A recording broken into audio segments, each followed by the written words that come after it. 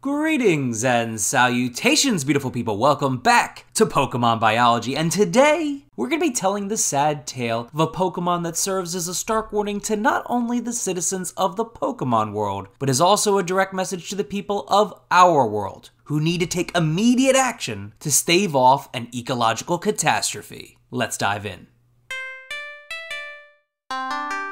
As Pokemon fans, we've been a bit spoiled with the sheer number of games that have come out over the recent years. And with these games come a variety of new mechanics for us to play around with. While some of these systems have been more praised by the fans than others, there is one recent addition that I believe has gotten mostly positive reviews from the community, and that was the introduction of regional variants. In case you forget, starting with Generation 7, along with the new roster of Pokemon to capture and battle with, Game Freak also dove deep into the Pokemon Vault and gave us revamped designs to some classic mons. As a Pokemon fan, I always like to see some forgotten friends get some much needed love. But as a biologist, I love how Game Freak is taking the time to redesign these new Pokemon forms, not only to be more interesting, or perhaps spice up their battle mechanics, but they also revamp their design so that they better fit in with the new regional environment that they're being found in. For example, take Galarian Weezing, whose Sword and Shield Pokedex entry says, "Long ago, during a time when droves of factories fouled the air with pollution, Weezing changed into this form for some reason." My sciencey brain is already starting to teem with ideas about what some reason might have been. But if I think about it too much, then I'm going to get off track. So let's save Weezing for perhaps another time. But regardless of the biological theory crafting we could do, Game Freak with these new regional forms is actually demonstrating to us a classic example of evolution. No, not that evolution, like real evolution in action. But this brings us to the focus of today's episode. One of these regional variants that I feel like has gotten a bit lost in the shuffle. Maybe because its original Pokemon was pretty weak, or maybe the new design was not that visually interesting or goofy, but the design of this Pokemon is a grim reminder of what the future of the Pokemon world and our world is going to look like if we do not take action quickly. Today, we're looking at the sad tale of Galarian Corsola.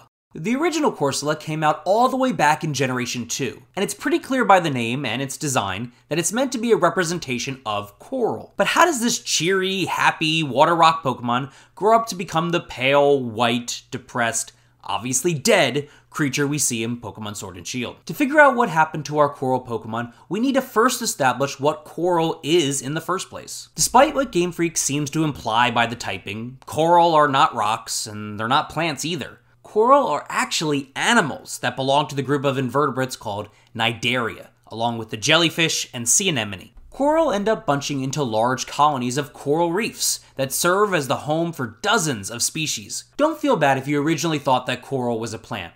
To be fair, with the exception of coral, anemone, and sponges, just about every other animal you can find on Earth is mobile. And there's actually a good reason for that. You see, plants have the unique ability to absorb sunlight and carbon dioxide and turn it into a usable food source called glucose, a type of sugar, in a process called photosynthesis. Glucose is used by organisms like plants and animals to carry out their basic functions. Having this virtually unlimited glucose supply means that plants don't need to move. They can just affix themselves to the ground and then get their energy straight from the sun. Animals, on the other hand, lack the ability to go through photosynthesis, and thus must eat plants or other animals to get their glucose fix. Animals therefore have evolved the ability to move. This gave them a powerful advantage in the world. They can use their movement to find new food sources or to escape from predators, at the cost of needing even more glucose to power that movement. But if sedentary organisms like coral can't move, and they can't perform photosynthesis, how can they acquire enough glucose to survive? The answer to that question is a secret weapon found just underneath their colorful exterior: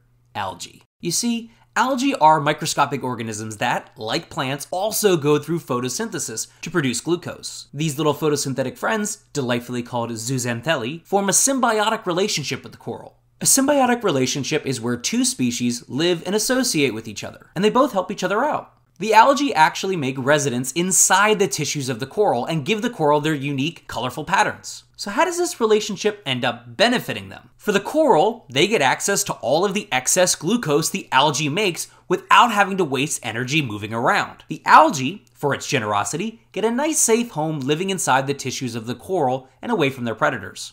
A perfect relationship. BFFs! Nothing is ever gonna tear these two creatures apart. Or is it?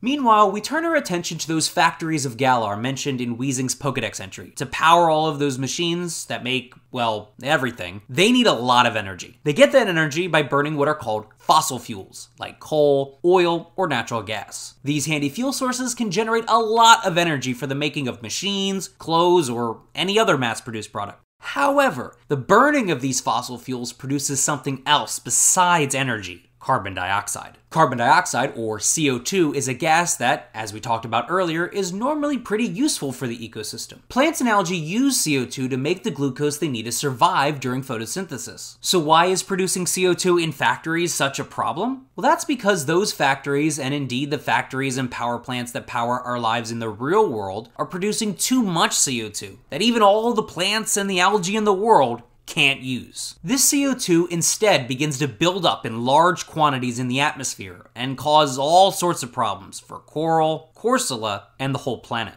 CO2 is what is known as a greenhouse gas. This means it likes to absorb the heat energy from the sun. So as time goes on, and as more and more CO2 builds in the atmosphere, it begins to have a warming effect, increasing the temperature of the air. As the temperature of the air rises, so does the temperature of the water. As time goes on, if even more CO2 gets put into the air, even the atmosphere can't hold it all, and it begins to slowly dissolve into the ocean. Once the CO2 enters the seas, it begins to react with water molecules to form something called carbonic acid. Carbonic acid, as you can imagine, is an acid, which, if you know anything about acids, you know that they don't tend to mix well with living creatures. So to recap, the excess CO2 produced in the factories by fossil fuels is leading to the increase in both the temperature and acidities of the ocean. This sends up all sorts of panic signals to the coral, which ultimately leads to the breakup of our happy marriage. It all starts with the algae. They're the first to detect the rising temperatures and acidity. As a defense mechanism, they begin to produce certain other compounds in an effort to protect themselves. However, while these chemicals protect the algae, they're quite dangerous for the coral. Coral has a tough choice to make. If the coral stays with the algae, then it surely will die as a result of the chemicals the algae are producing. If the coral chooses to lose its best friend,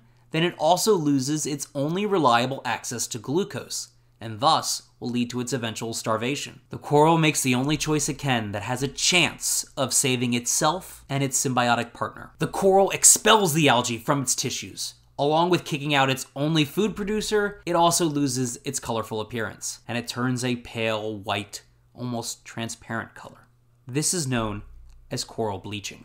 The coral attempts to survive for as long as it can with whatever glucose it has left. If the temperature and acidity return to normal soon, then the algae can return once again, and the crisis will have been averted. But this isn't a fairy tale. There isn't a happy ending. You see, the temperatures never go down, and the buildup of carbonic acid never stops, because those factories continue to produce more and more CO2. So what happens to Corsola? As it sits there on the bottom of the ocean, motionless, desperately holding on for dear life, it uses the last of its glucose and starves to death. With the death of Corsola and other corals, all of the organisms that rely on coral for their survival begin to suffer. Coral reefs are extremely important to the health of tropical aquatic ecosystems. As coral reefs in the Pokémon and real world begin to die, it's like we're watching the slow death of the rainforest of the sea. Game Freak is warning us. They're telling us that if we do not find new, greener ways of generating energy, besides fossil fuels that produce CO2, then coral and many other Pokemon, and indeed real-life creatures, might become fossils of their own.